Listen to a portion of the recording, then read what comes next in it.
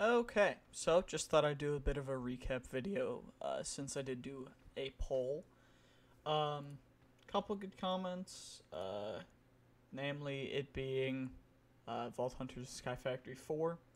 So I'm going to be starting Sky Factory 4 probably at the beginning of next week. In addition to that, a lot of people want Vault Hunters, so I'll probably be doing 5 Vault Hunters videos a week and then, you know, some custom mod packs and other things. So, yeah, just a quick update video. Not much else to say other than that. But also, make sure to subscribe, as I really do appreciate it. And no more time spent on that. But yeah, thanks to everyone who answered or said anything in the poll.